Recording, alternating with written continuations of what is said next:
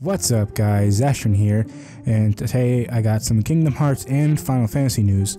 So, this is the article from IGN. Yes, I know how everyone feels about IGN and Kingdom Hearts, but I don't care. I like IGN, so I'm going to read their article. So anyway, the headline is Final Fantasy VII Remake, Kingdom Hearts 3 still have a way to go, says director. So the director is Tetsuya Nomura. I believe that's how I pronounce it. I'm close enough. I cannot pronounce Japanese names. I'm terrible at it.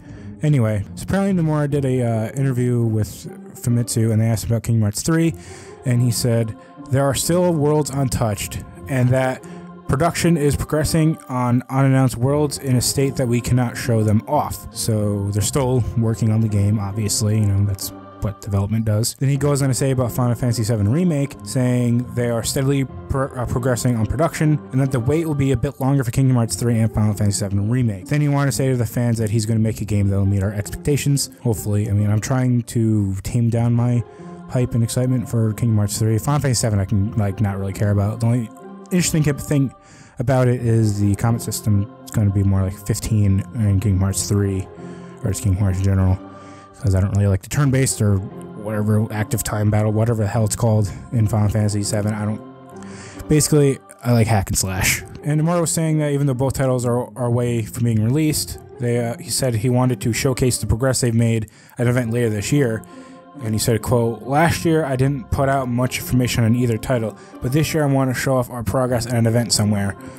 And so that could be E3, that could be any of the PAXs, that could be Gamescom, that could be TGS, PSX, Paris Games Week. If any of those, it's probably going to be E3 and then maybe TGS. I don't know if there's a D23 this year, so we might get some of that.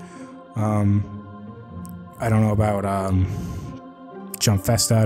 There's a lot of other Japanese events, but I'm sure there's going to be some big thing at E3 this year. Either they might have their own press conference again, Square Enix, or they might do something on Sony stage. Thinking, both these games are heavily PlayStation related, seeing all the Kingdom Hearts games, except for the handheld ones, well, Birth by Sleep, have been exclusively on PlayStation titles. Kingdom Hearts 3 will be the first main entry to be not exclusive to the PS, PlayStation. And, so yeah. So this kind of sucks. There's some people raging like, it's been 12 years since Kingdom Hearts 2. It's like, you realize there's been most of the series released after Kingdom Hearts 2, and you do know that they haven't been developing the game that entire time, right?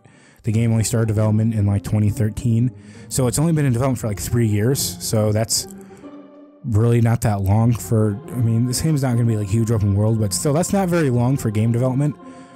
Call of Duty games take 3 years to develop now because they have the 3 studios, so that's just saying something right there. So another year, it might still possibly release this year. I'm losing hope for it to release this year. I don't think it will. Some people are saying 2019. It's like, why are you saying that? It could still release next holiday, 2018 holiday. That's not out of the realm of possibility. I still don't think that this year is still a realm of possibility, but probably not now, hearing this. But we are getting 2.8 in a few weeks here in North America. I think it comes out in a few days in Japan. Lucky bastards. And then we get 1.5 and 2.5 collection on one disc for PS4. Is that an Xbox One? I don't think so. I don't know. I don't care. I'm getting it for PS4. That's all that matters. So we're still getting some Kingdom Hearts releases this year, and there's still On-Chain Key. Don't jump down my throat, Kingdom Hearts fan base. I was thinking Key as I said X, so it doesn't really matter. It's just a freaking game title. Get over it. It's written as X, so that mistake is very reasonable to make. So, freaking people.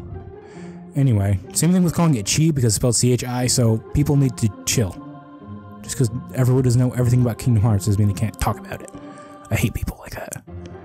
Anyway, so, I don't know, but Kingdom Hearts 3, can't wait for it. It's exciting.